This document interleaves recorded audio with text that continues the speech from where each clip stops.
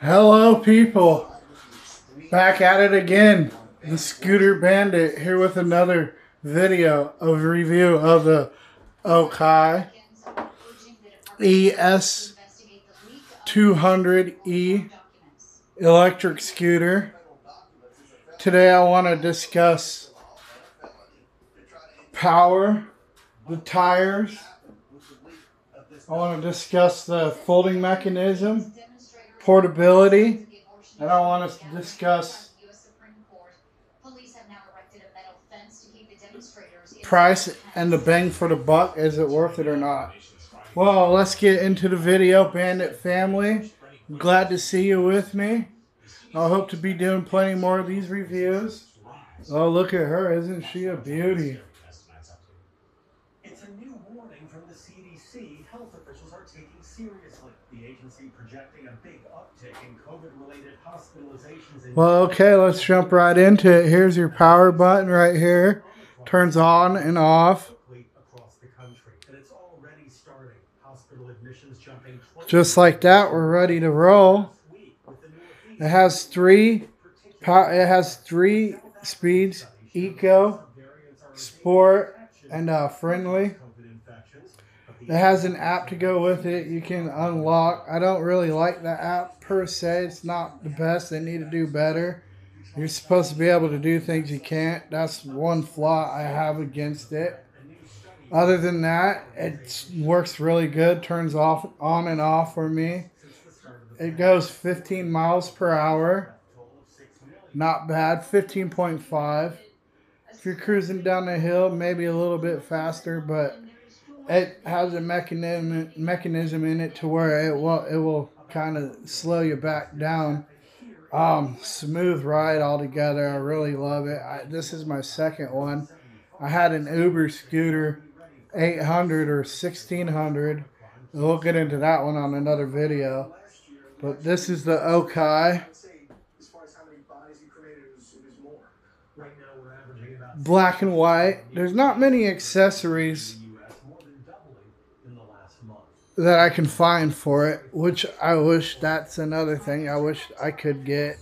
I would like to know what battery, or if I can get extra batteries, so I do have a longer life in it. It goes long range, 25 miles, give or take, depending on weather and all the above.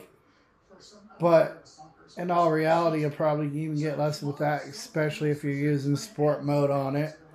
So I would like,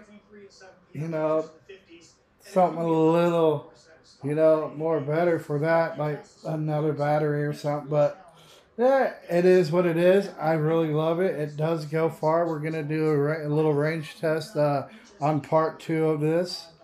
Now folding here, this is what I want to get into next. The tires. 10-inch non-punctured tires. Won't go flat.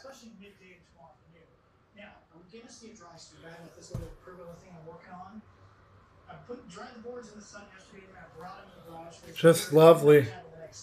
Works. I'm not afraid of going over glass or anything. I ain't got to worry about getting another tire, replacing the tire in the inner tube, all that, finding out where to do it. That's one thing eventually I would like to be setting up later on. Have a channel to where you can get all those needs for any type of scooter, maybe eventually.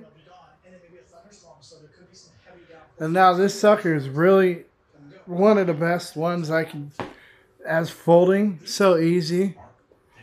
All you do is see this little attachment right there, pull up,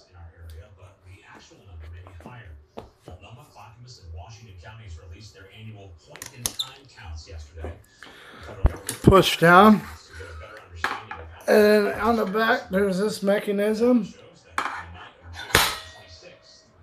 Boom.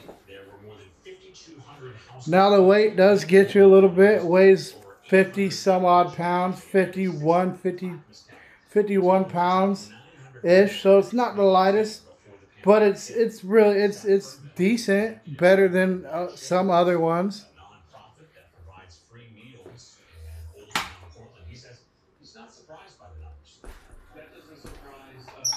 And then Press this button.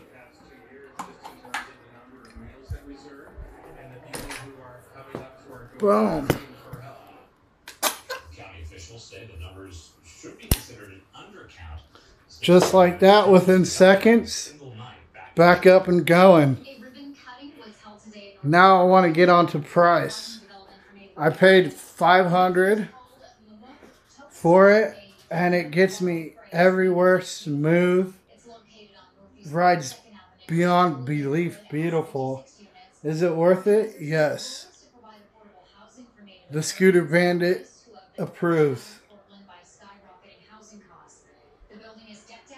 Okay, folks, please like and subscribe for more videos.